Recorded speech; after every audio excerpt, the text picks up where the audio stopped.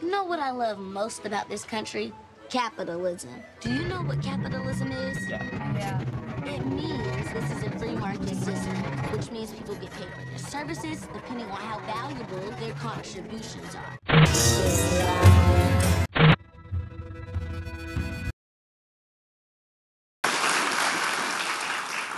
The government wants to use no deal to create a tax haven for the super rich on the shores of Europe and sign a sweetheart trade deal with Donald Trump.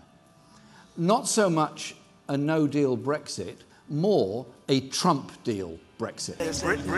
Have no doubt, no deal would destroy people's jobs, push up food prices in our shops, and open our National Health Service to take over by US private healthcare corporations. I just remind them, our NHS is not for sale. The Tory Brexit crisis will be a crossroads for our country. A crossroads for our country. It will be a once-in-a-generation chance for a real change of direction. Potentially on the scale of 1945.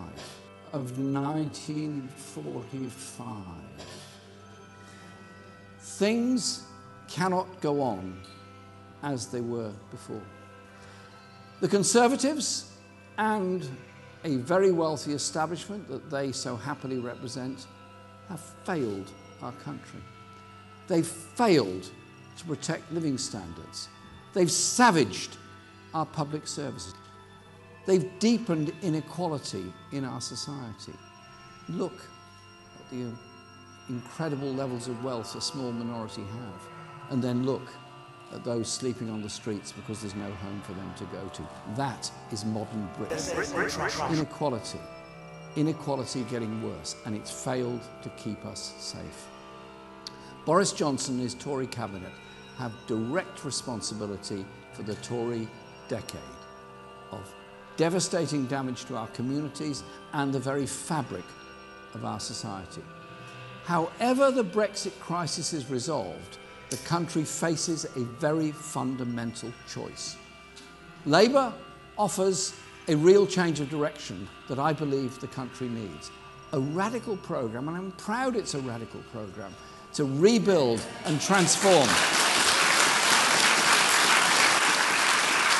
And that radical programme will rebuild and transform communities and public services, to invest in green jobs and high-tech industries of the future, and to take action to tackle inequality and action to tackle the climate crisis that we all face. The Tories have lurched to the hard road. Johnson is Britain's Trump, as the US President himself declared.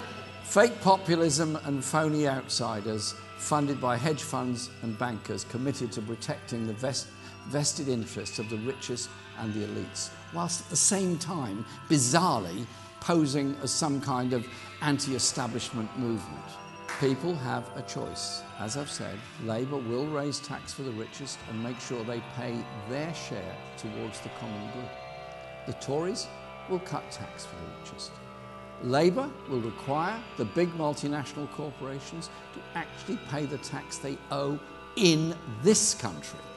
Tories will cut tax for big corporations.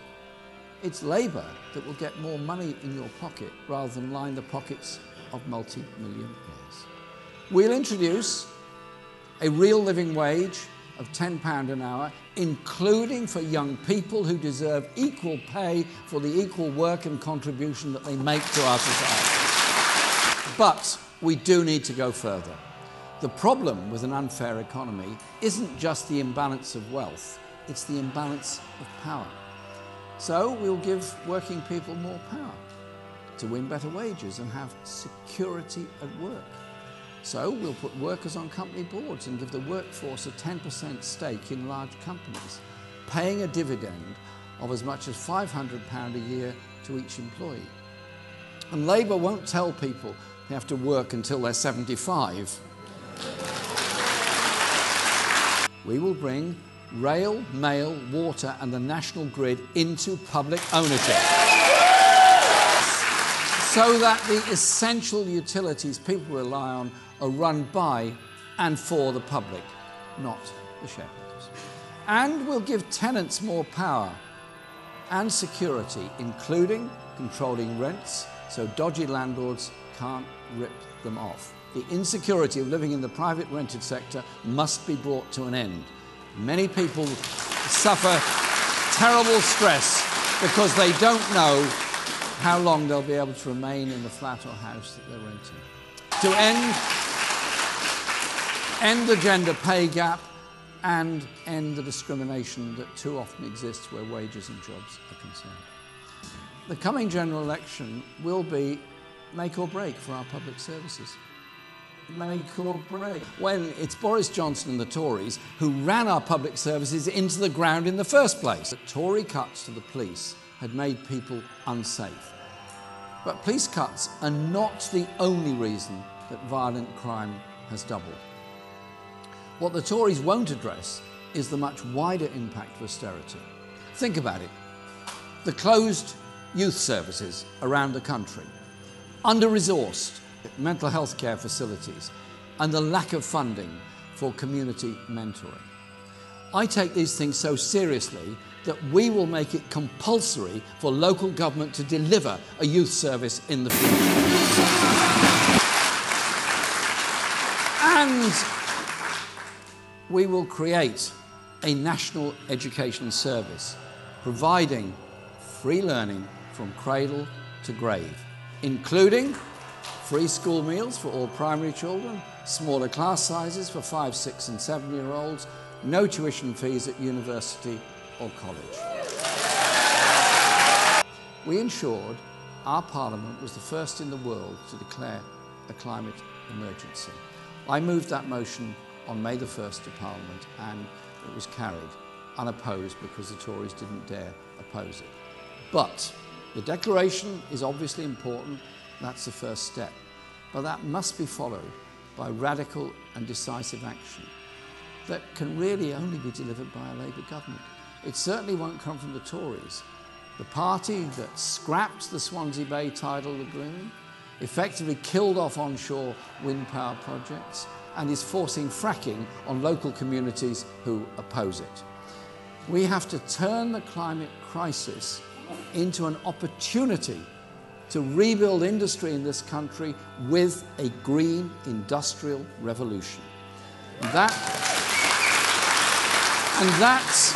green industrial revolution will create 400,000 well-paid, high-skilled jobs in renewable energy and green technology, particularly in parts of the country that have never recovered from the decimation of our industrial base by Thatcher's government.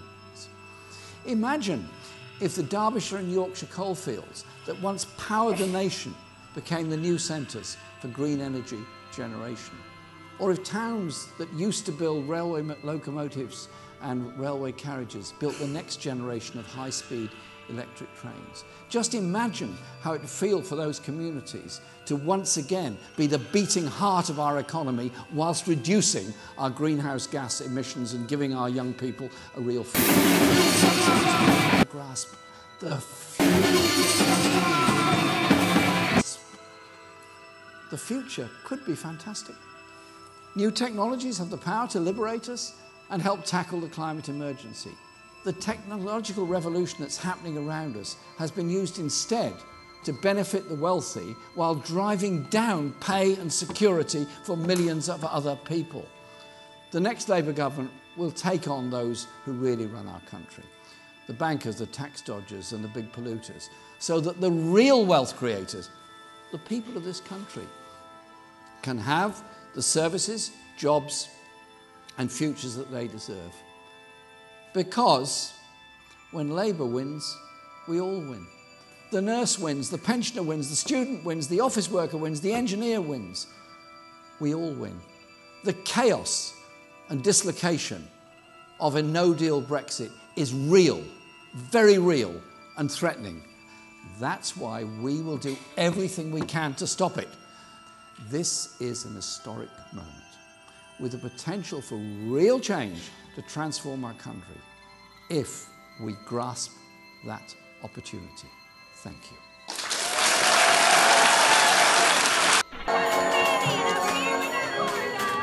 Нудр Джокбо, тебе самая настоящая Америка.